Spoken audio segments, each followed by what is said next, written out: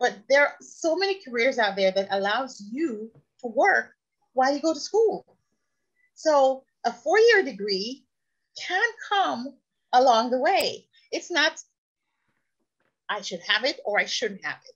There's a fine line. And the beauty is that you can do both. And I work with the Students with Disabilities Office at Queensborough Community College. And a lot of our students at some point may drop off. And then, like Casey said, there's apprenticeship programs, there's the EMT program, there's a fire, and that's where we lead them to. Or they're not doing well in that track, we center them and say, why not get the experience in the area that you like, so you can come back with the skills to continue this degree.